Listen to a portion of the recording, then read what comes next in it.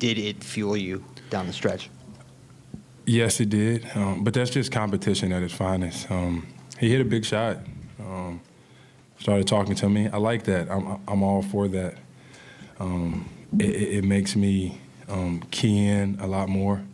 And it pushes that will that I have to win a lot more.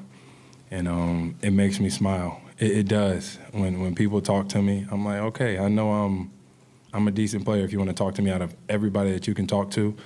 But I don't know. It's just competition. I do respect him though. He's a big part of what they try to do. He switches. He can shoot the ball. I just don't know if I'm the best person to talk to.